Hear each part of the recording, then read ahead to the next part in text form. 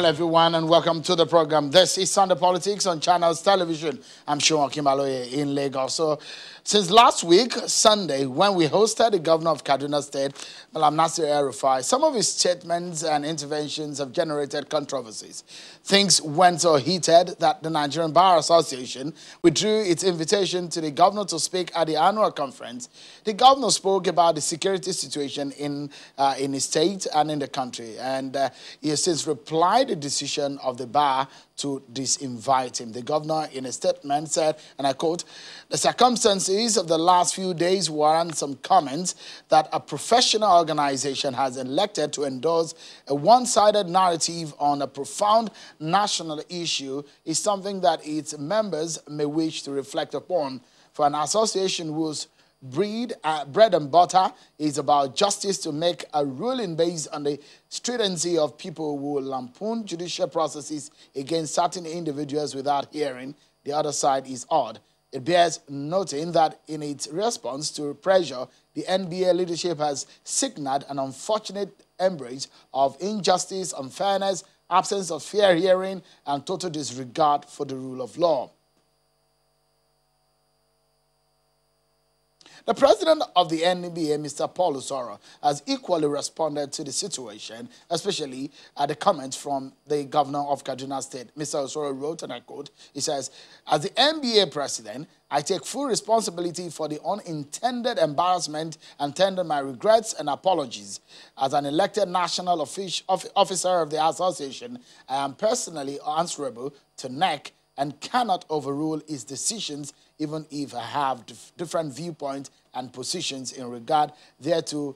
TCCP, as an NBA organ, is in precisely the same position, and the same applies to all other committees of the NBA," end of quote.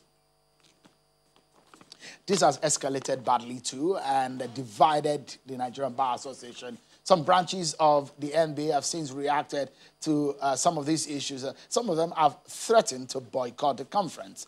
Today, when the former Emir of Kano, Sanusi Lamido, was also the former governor of the CBN, visited the governor, he made comments on the situation as it affects the security situation in Kaduna State and governance under Mr. El-Rufai. But we get to that is coming in a moment.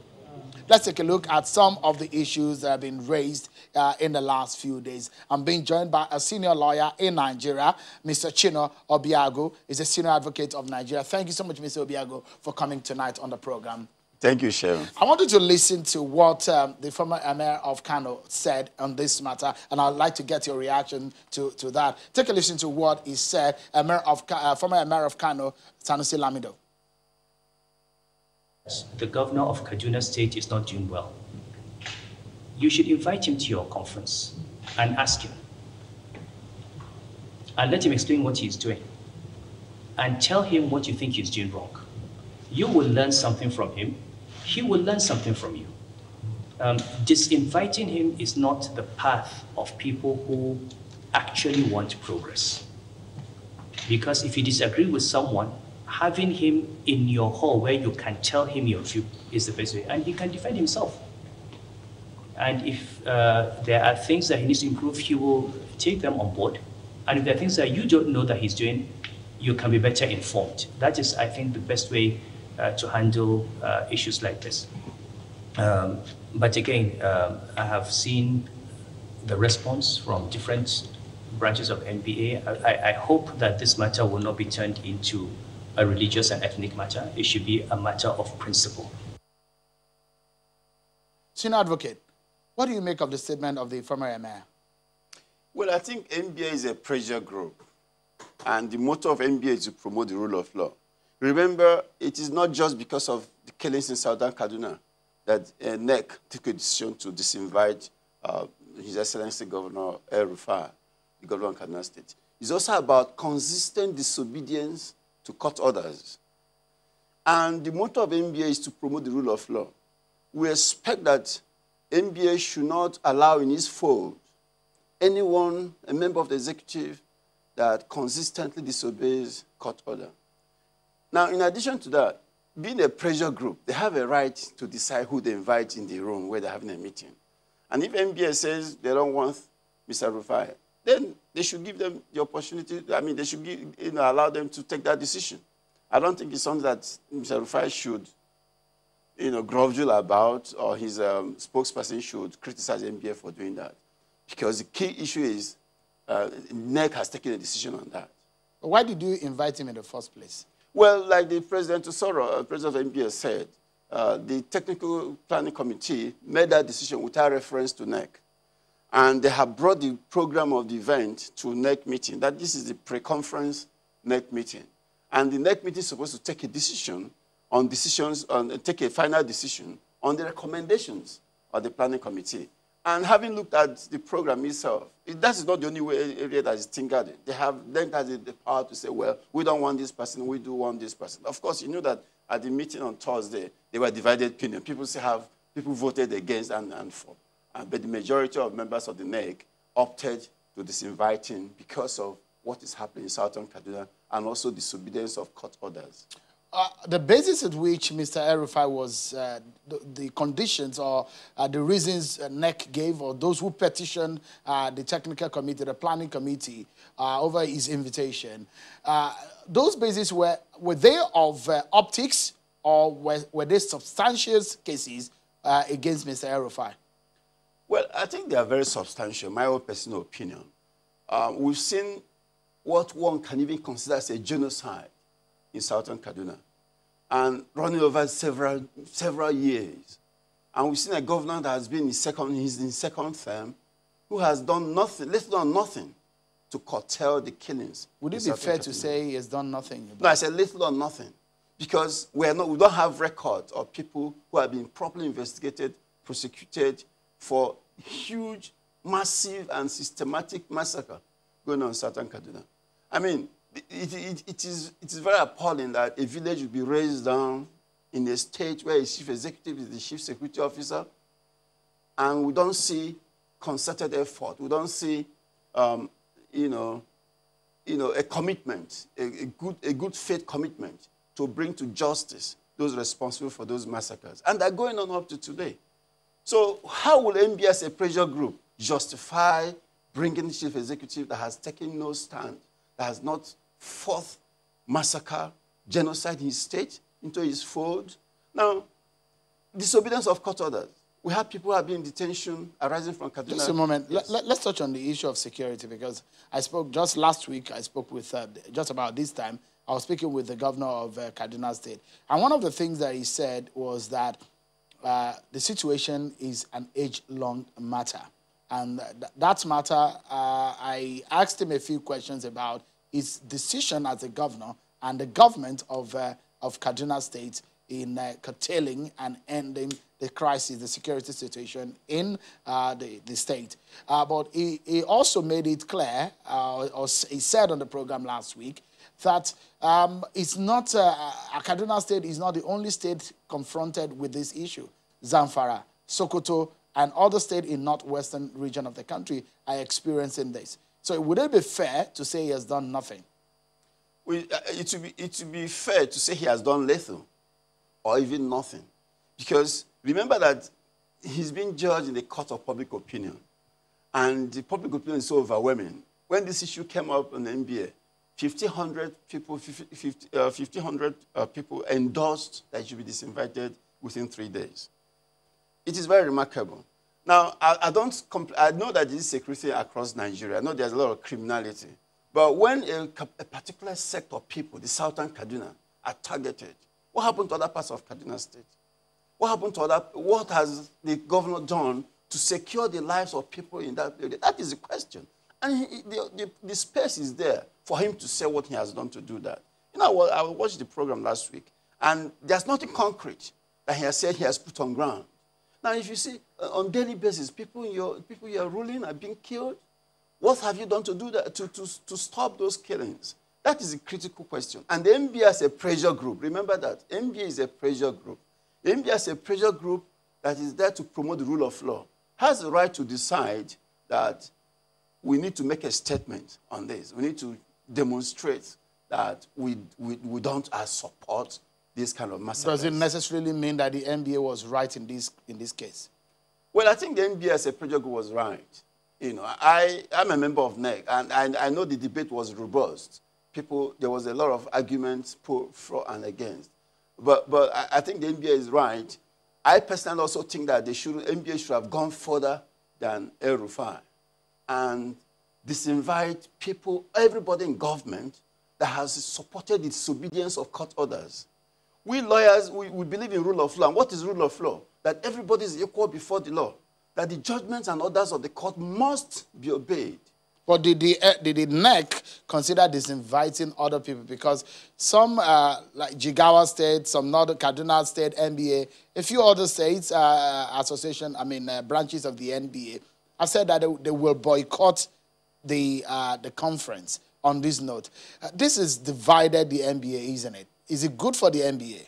Well, we had 120 branches of NBA, and the National Executive Council Committee is the national body of NBA, so it's the highest decision-making body of NBA, apart from the general meeting. So if branches opt out of the conference because of this issue, NEC has a power to sanction them, because NEC is actually NEC that created those branches. So if NEC takes a decision and a branch goes against the decision of NEC, then NEC can come back and say, well, you have to explain to me why you need to go against the decision of the body that created you. But for some of your colleagues who believe that El-Rufai is a governor that was invited, other governors also, they have been always picked in their invitation. Did NEC consider disinviting them the same way they disinvited Mr. El-Rufai? Oh, well, that's the point I made earlier on, that I would have gone further if I was the president of NBA. And for us, I must say that the apologies of the president of NBA is completely unnecessary, because NEC has taken a decision. Making an apology does not arise at all. Now, I would have gone further to disinvite people like the Attorney General of the Federation, because we have on record more than 50 decisions of the court, orders of the court that have been disobeyed by this government. And how will you get the Attorney General of that nation to come to an NBA conference? An Attorney General that says that national security takes precedence over the rule of law and human rights. You don't say that in a nation with lawyers, because the lawyers are there to promote the rule of law. So they would have gone ahead to disinvite governors who, in their domain, there are a lot of killings and insecurity, and they're doing nothing. I'm not saying that the governors will stop insecurity in a day, but they need to demonstrate that they are fair and they are treating everybody in their state equally, and that they're providing security for all citizens in the state. And unfortunately, that is not the situation in Kaduna State. All right. So you heard what the former emir said, that he thought that the NBA would have given Mr. El-Rufai the opportunity to come in the room and be asked questions, and he's being given opportunity of a hearing on what he's doing. And if he's doing anything right, he might be able to be commended. If he's doing anything wrong, it might be asked and might exchange knowledge on how to do better. With the benefit of hindsight, do you think that the NBA could have allowed Mr. El-Rufai in the room and be questioned on some of these governance decisions that he has made and policy decisions? Well, NBA is not Channels Television. Channels provided a platform for Mr. El-Rufai to do that last week. He did not. NBA is a pressure group.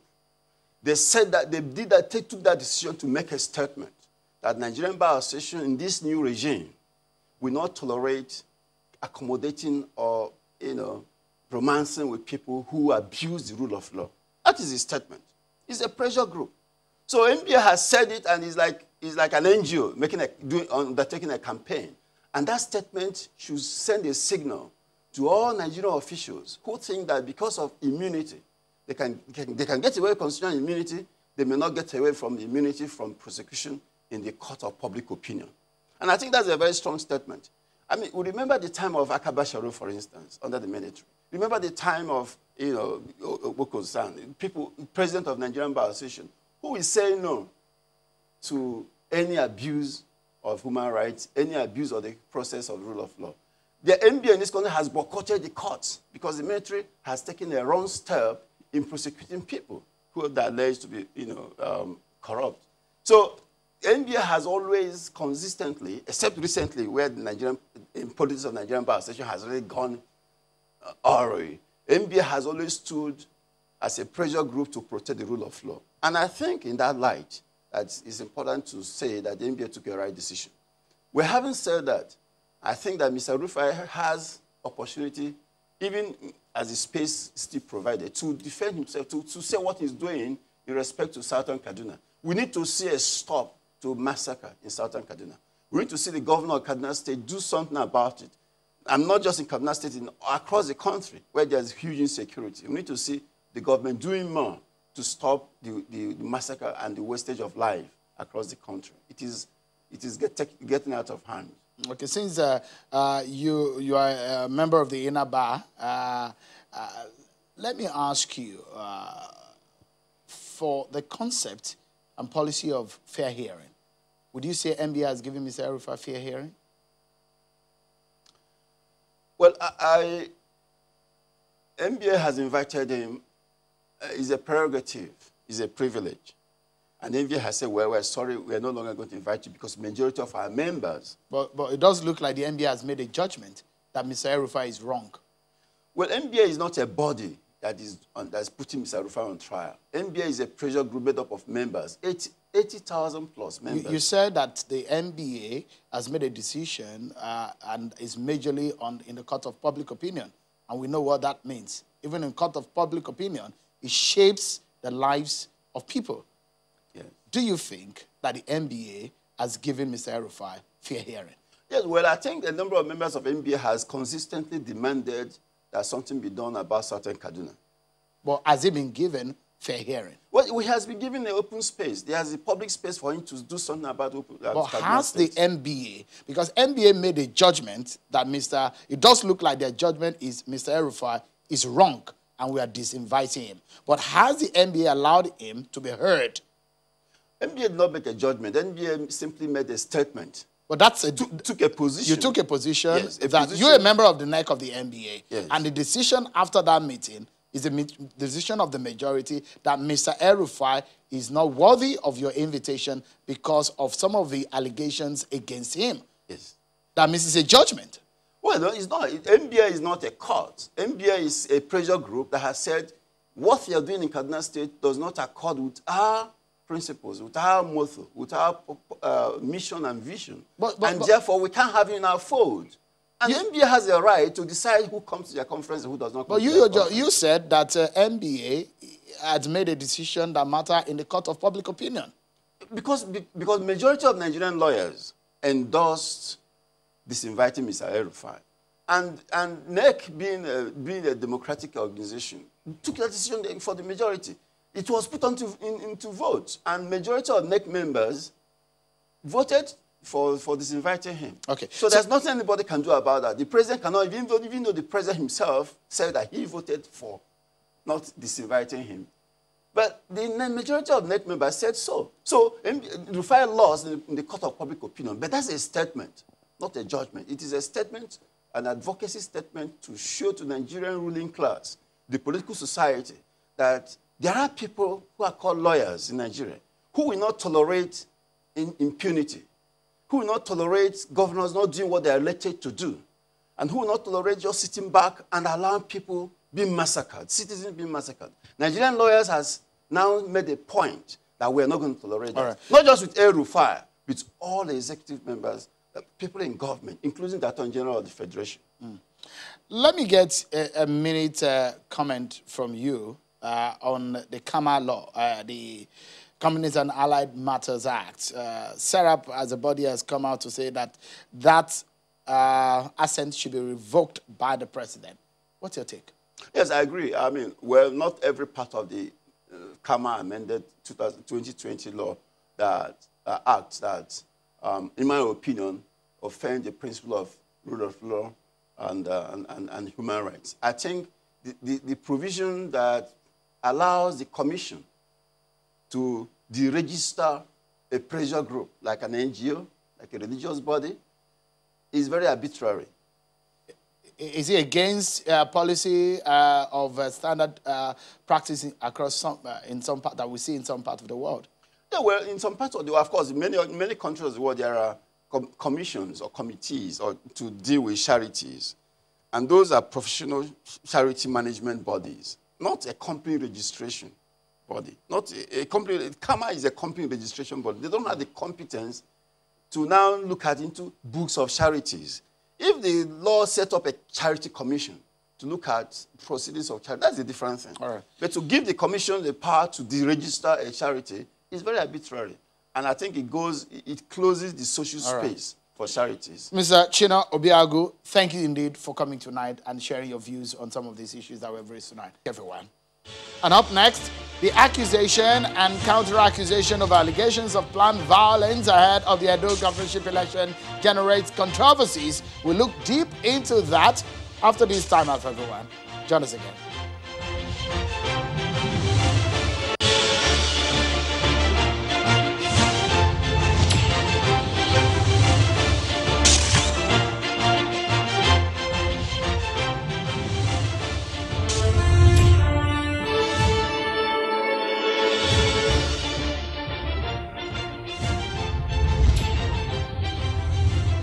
Welcome back to the program, everyone. Don't forget to let us know what your views are on the issues that we're discussing tonight on the program. You can tweet to us on these handles that you're seeing right on your screen at CTV Politics and at Sean Walking on Twitter, hashtag Sunday Politics or hashtag Politics Today. Or write to us. Our email is politicstoday@channelstv.com. It's less than a month to the Edo State governorship election. But one thing that perhaps gives one some level of concern is the worry over possible violence. The different political parties, especially the top ones, the People's Democratic Party and the All Progressives Congress, APC, have been accusing each other over plans to foment trouble. Let me introduce my panel to you and let's get started with the conversation. And from the different divides on this matter, Mr. Kenneth Imaswagbon is a chieftain of the People's Democratic Party. He's in our Abuja studio. And from Benin City, he's a former member of the House of Assembly in Edo State, Honorable Henry Idahiagbon. Thank you so much, gentlemen, for coming tonight on the program. Let's get started on the conversation tonight. And perhaps I should allow Mr. Imaswagbon, let me begin with you, to listen to these sound bites from the former governor of Edo State on the issue of violence when he visited the villa. Take a listen to Mr. Adams Oshiomhole after he visited the president, and this was what he said after the meeting they had. This was what he said after the meeting. Take a listen to him. So I shared this with Mr. President, and I said, all we just need is good security. If APC man commit an offense, arrest him. If a PDP man commit an offense, arrest him. Once it is not about sermon. Sermon do not change the heart of the devil. What changes the heart of man is the fear of sanction. And once one person is arrested from APC, another person is arrested from PDP if they are found involved in unlawful possession of firearms and they misuse those firearms, and they are arrested and prosecuted, the message is clear. Mr. Imaswagbon, what's your reaction to what Mr. Oshiomhole has just said there? I know your party has been raising issues about plans of violence, but it does look, from what he said, there seems to be allegations and counter-accusations from both sides of the divide. Thank you, Sean, for having me on your program. God bless you, Sean, your family, and Channel's organization. Well, we know Oshiomhole. He says one thing, he means the other. If he says to you good morning, he means actually good night. The fact that he's saying that people that have the propensity to cause violence should be arrested means it's the person that wants to cause violence. This is a governor that we know for 8 years. For example, Sean, today as we speak, we know that Governor Obaseki is a man of peace. He loves peace. He's a peaceful governor. If you go to Edo, I just came back from Benin to Abuja today. I'll be back tomorrow to, God willing, to Benin. All Governor Obaseki posters, majority, Oshiomhole and his men, APC, they go from at night, like night marauders, they tear and destroy posters of a sitting governor only because this man loved the way of peace. We are lucky in Edo to have a governor like Obaseki. However, if you look at Governor Oshiomhole's history, he's a man that have lived all his life fighting wars. He's a man of violence. I have cried out to the world, to the police, I've cried out to the SSS, I've cried out to the federal government, even to international organizations, to America and many other countries, that Oshiomhole is having me on his assassination list. I mean every word I say. I now ask the world and Oshiomhole, why would you want to assassinate Kenneth Imuasangmo, who in 2007 stepped down his political ambition, governorship ambition for you, when you just had one car? I stepped down after spending money. I stepped down my political ambition, governorship.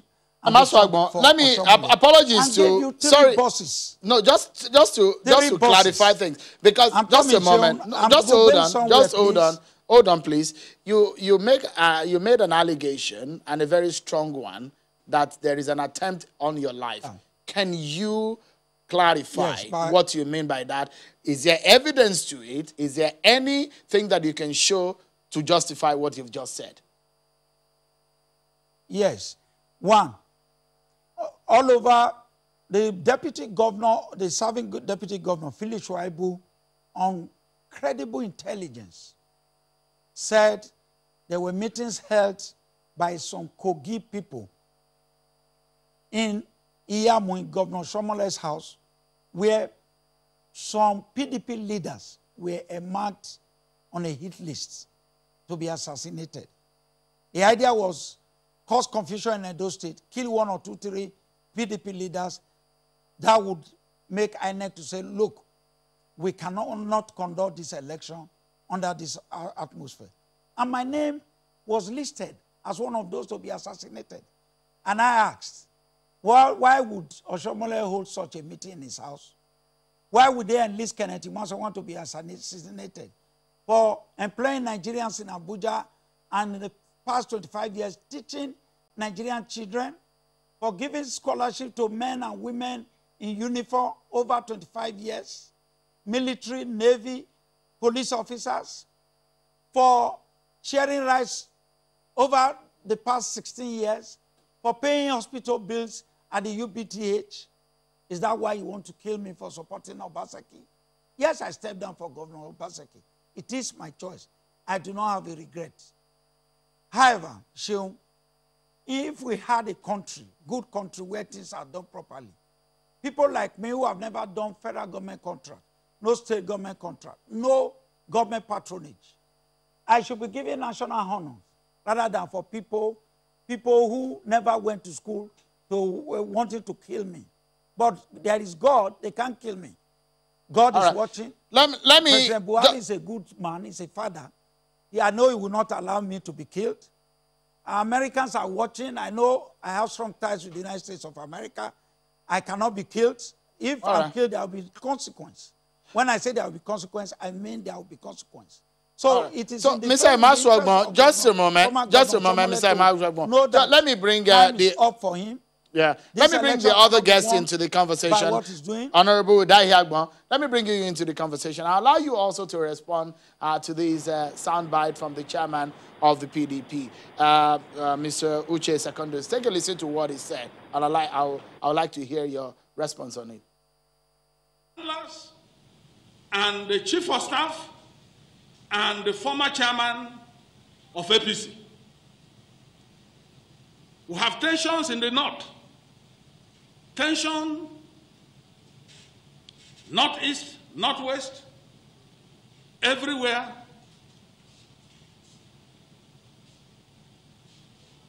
And yet, they are in the villa under the watch of Mr. President, want to use the securities to clamp down. Are we in police state? Those are strong allegations there, Honorable Udahi Agbon. What would be your response? Well, thank you, Sheung. Let me first correct your introduction of my humble self. I have never been a member of the House of Assembly, and I do not plan to contest the election into the House of Assembly. I am immediate past Attorney General and Commissioner for Justice at Edo State, the member of the House of Assembly. Before I respond directly to the soundbite that I've had the privilege of listening to, let me say that Imuasangmo's bogus positions, national television is something of the responsible citizen of those states that he ought to be. Adams Oshiomhole is a man of ideas. He's an orator, not a man of violence. I have not been associated with violence. My friend Kenneth was saying what went on, and I took him up. Granted that interview of what political relevance is Imasuagmo in those politics to be deserving of an assassination. Anyone who has never contested for councillorship cannot be councillor. He has never been anything. So nobody is planning to assassinate any let alone Kenneth Imasuagmo. He's just crying wolf. As for the reckless statement of the PDP National Chairman, which is economist, let me say very clearly, Adams Oshiomhole made it clear after meeting with Mr. President that anybody that is engaged in any violence during the process leading up to and on election day in the state should be fairly treated by the law without any fear of labor, even if the person is an APC member. And that's how a statesman should say. I belong to the school of thought, and I shared with the former President Jonathan that no election is worth the blood of any citizen, whether of the state or of the country. And our party, the APC, we are a peaceful party.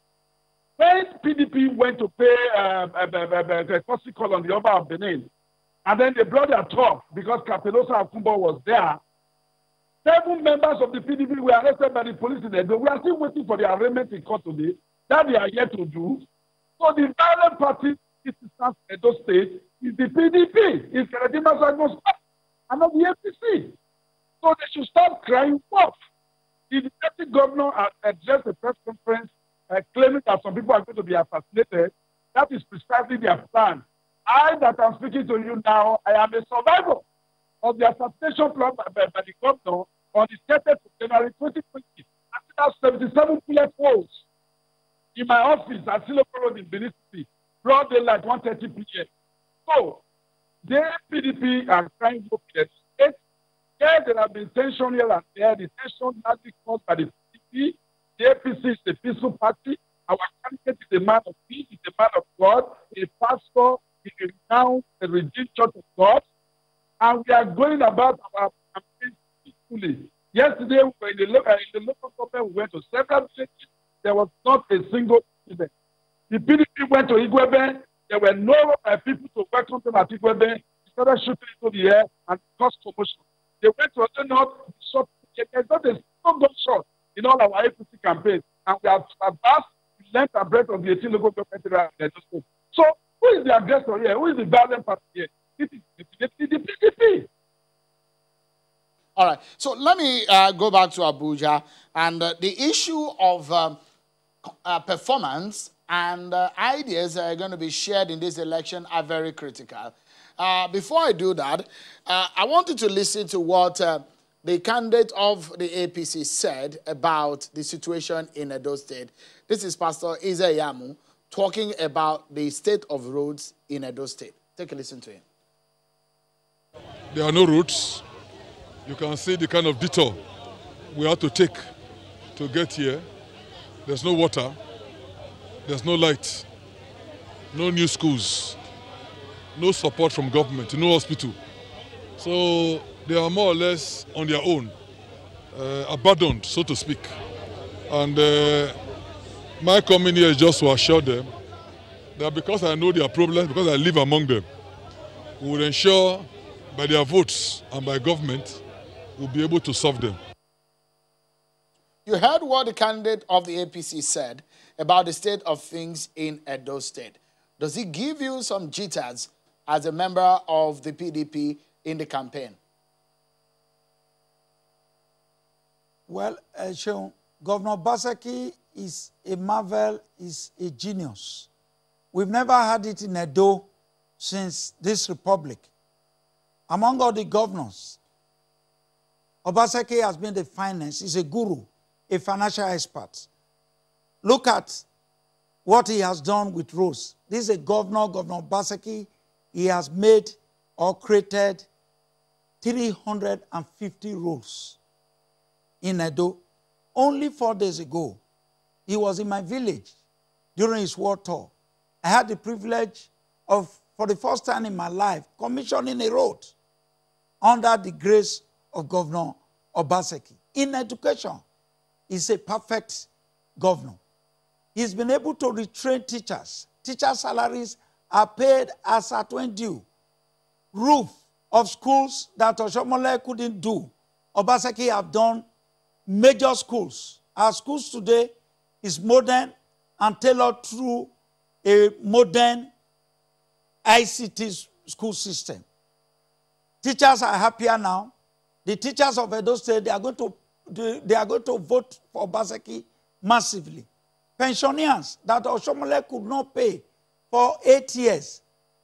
Today, as I speak, adult pensioners are ready to pay back during the election, to pay the good work of Obaseki in paying their pensions arrears that were owed by Oshomole's administration.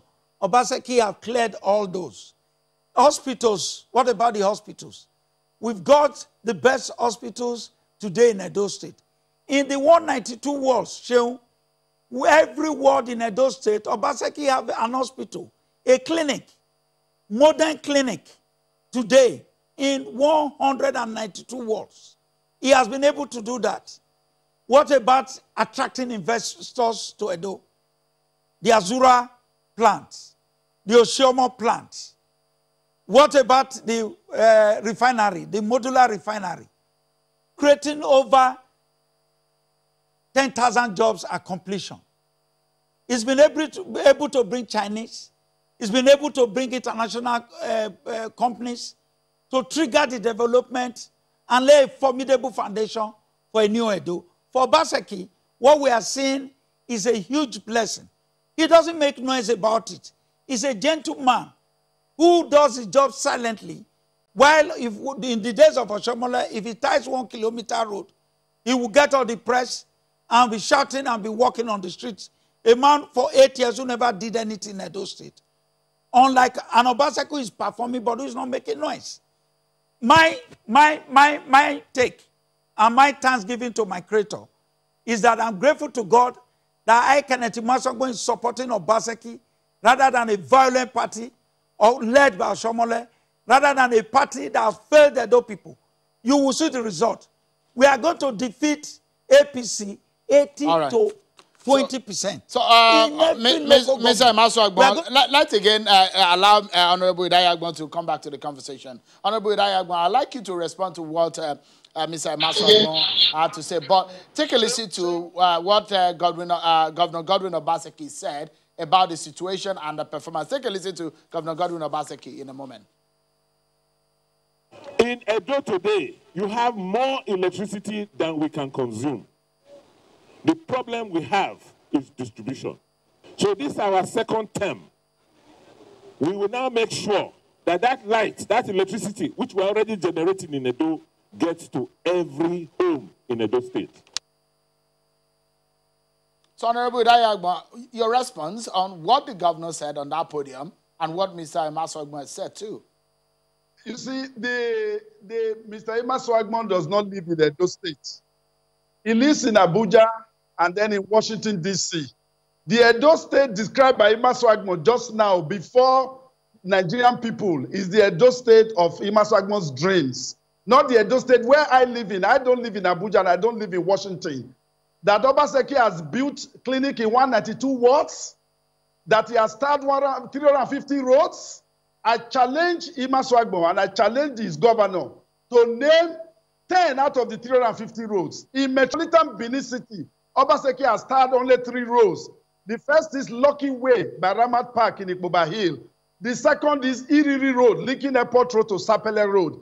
The third is a Highman and Television Road. It's one straight road.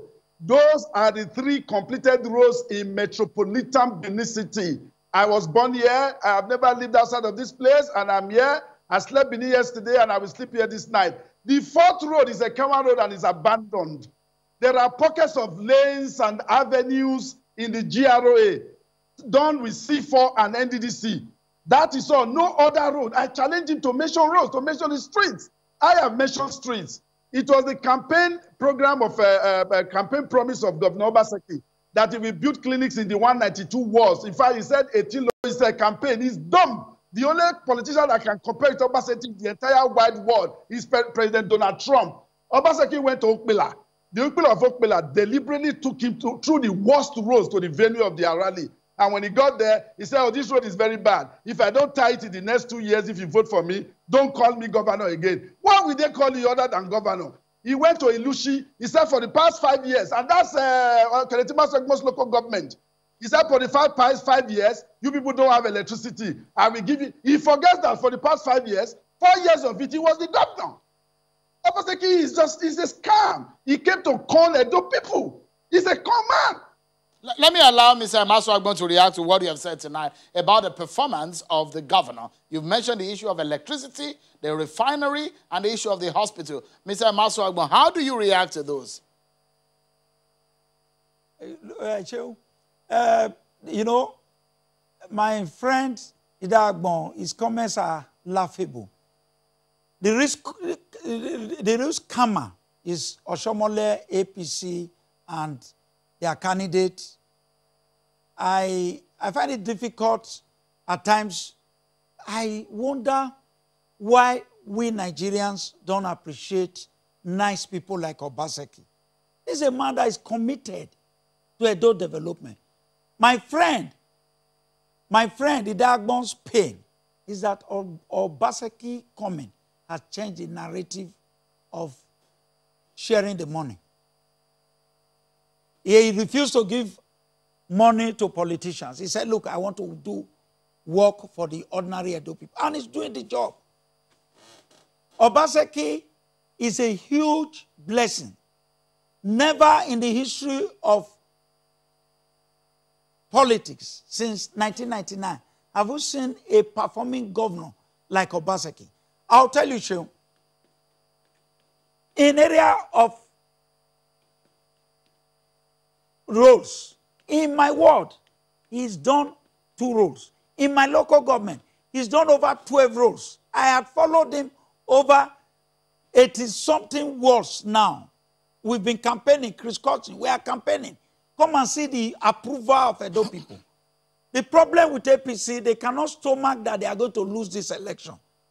Each time they see the followership, the acceptance of Obaseki against a drowning godfather who runs to Abuja believing that President Buhari, with all what he has done to Nigeria, will, because of Oshomole, cause bloodshed and use the military to rig election.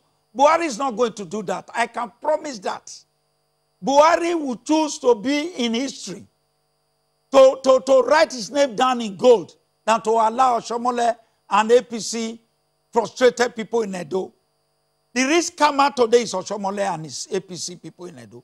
They cannot even fathom that, oh, we are losing. PDP was in opposition for 12 years in Edo. We did not die. Oshomole was in opposition during Jonathan. We did not die. Jonathan allowed Oshomole and he won 18 local government. Look, no, if Oshomole like, and make I talk for pidgin English, make it bring the whole, even American army, Nigeria army. General Brutai, I love you. I love you. I knew you as a major. I know your thoughts, I know your values. You will not succumb to Oshomole's antics. Allow the will of the people to prevail, though that is the only way forward for the country. To allow Nigeria now to have crisis in Edo because of Oshomole and because Isaiah Mu must be governor. Alba, God is watching, oh. We Edo, we are waiting, oh.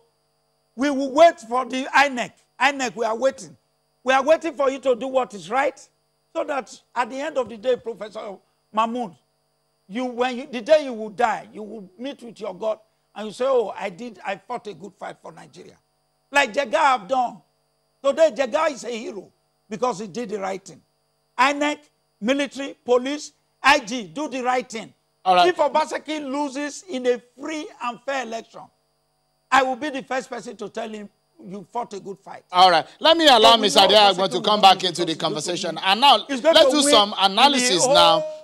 Just a moment, Mr. Maswagbon. I'd like you to react to what some of the issues that have been raised here as regarding issues of violence and some of the allegations against the leader of your party, Adams Oshiomhole. But look at what happened in 2016. The APC candidate then, who is now the PDP candidate, Godwin Obaseki, won the election with 52% of the vote. With your candidate, who is now the APC candidate, was then the PDP candidate, winning with 41%. What do you think could happen this time around? From your own analysis, I know you're a strategist also, Honorable Idaya. I am, and people like Kenneth Maswagbon, they are baby politicians when we talk. The baby, it's just been garrulous. Let me tell you, Obaseki winning with 52% in 2016 shows the strength of Pastor Sagi Ezeyamu, our candidate. Pastor Sagi Ezeyamu has been the issue in Edo State politics since the beginning of this republic in 1999. I have said it before, and let me repeat it here. If there are 100 former political office holders in Edo State today, Sagi Ezeyamu has been responsible and has contributed mostly directly and sometimes indirectly to at least 80% of them attaining whether elective or appointive office. And in spite of the fact that Oshiomhole was a sitting governor, in spite of the fact that Oshiomhole worked, the only governor you can compare Oshiomhole with in Edo State is Ogbemudia and Professor Ambrose Ali. Oshiomhole is generally referred to as the apostle of development in Edo State. In spite of all that, we could only defeat Pastor Sagi Ezeyamu then with just 52 to 48%. Let me tell you now, that guy making out there, he probably will not be in his village is called AKK Quarters in Ubiaja. He probably will not be there on September 19th to vote because he will be in Abuja, he will be in Washington, D.C. When coronavirus started, he ran to Washington, D.C. because he thought it was going to kill all of us here in Africa, in Nigeria. Thank God he didn't kill us. Now, as we speak, the election in Edo State, if you ask me to rate it objectively, 70-30%. 70% as we speak today for Pastor Sagi Ezeyamu. We intend to ramp it up to 80% before the election, and a paltry and miserly 20% to Governor Obaseki. In every local government he has gone to. In fact, the people of Eastern Southeast, Ubiaja as capital, they will not allow Kenneth Maswagbon to enter their local government. I haven't lied on national television that he has started 12 roads in his local government and 2 in his ward. I am from a local government. It is one of the 3 metropolitan local governments in Edo State. I have been an elected council chairman of that local government. Obaseki has not graded 1 road. As we speak, Pastor Sagi Ezeyamu, who is just a candidate, had to send caterpillars and bulldozers to my own ward 1 to be grading the roads in order to allow people to be able to move. And then you are telling me the man left Metropolitan Benin to go to Ubiaja, to go and tap 14 rows? That must be in your imagination. Let me tell you, the pastor has a simple agenda. Because of his deep involvement in governance issues, and he has had the opportunity to reflect on governance issues in Edo State, he came out with an agenda. It's a document with which you can reckon his performance by the time he's elected by the grace of God come September 19. The S of the simple, Honorable Idaya, because let's spend the last few minutes that we have to allow Mr. Maswagbon to react to you. If you look at the results of the 2016 election, in Igweben, Oredo and Orion, it was a very, very tough battle in 2016, with sometimes 1,000, less than 1,000 votes between the 2 major candidates, that is Sagi Ezeyamu and Godwin Obaseki. He said that they're going to beat your party 70% to 30%. What is your analysis of how this election is going to pan out? Sure. This is laughable still. You know, the pain of my friend, the Idagbo, is that he cannot fathom that they are losing power. I pity him. All over, since we left school, he's always been around corridors of power. He licks Oshiomhole's wounds and feet. He can say anything on national telly. I create jobs. I build jobs. I'm from the private sector. I have contributed to Nigeria more than a serving governor. But let's leave that. I will not talk to him. However, on Obaseki, Obaseki is set to win. The other person leading the charge of APC is a known scammer. When I say a scammer, a political 419 and a godfather kneeling down. See Oshomole kneeling down. They are begging. Now all their tricks have failed. They have resorted to kneeling, begging. And the people are saying, no, our mumu don't reach. We not go agree. We want Obaseki who have said, no, I would rather give the money to the people to develop hospitals, schools, make create jobs, make life for the ordinary, the weak people. Look, let me tell you, Shehu, and the world knows. And we've just gone around the world tour. The people have made up their mind. While we are doing world campaign, they don't even have the audacity to go to the wars. They are running to President Buhari and INEC, to Abuja. They don't know INEC, Abuja, those are games of the past. The game of the present, that democracy is the people's business. We in Edo, we are resolved. We, the people of Edo, do hereby declare that we want democracy. Buhari wants democracy. The army wants democracy. That Professor Mahmoud will allow democracy rather than to allow Oshomole and others to write results. If you ever write results, we will not accept it. I wouldn't accept it. I don't want to reply my friend because I understand his frustration. A man who hasn't created one job in his life, moving from one government to the other and licking their wounds. I can talk because I'm a builder of the Nigerian economy. I have over 700 graduates under my payroll. I pay taxes. I go to Washington. I take the skills of Washington and bring it back to Abuja.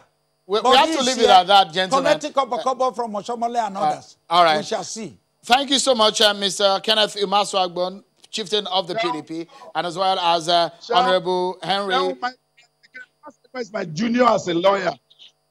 And he knew that I practiced for over 10 years. Has never won his we're out of time, and we need to close the program now. Honorable Henry Idaya and Mr. Kenneth Umasu Agbon. Gentlemen, thank you so much for your talk tonight. And that's our show for today. Everyone, many thanks for watching. Have a wonderful evening.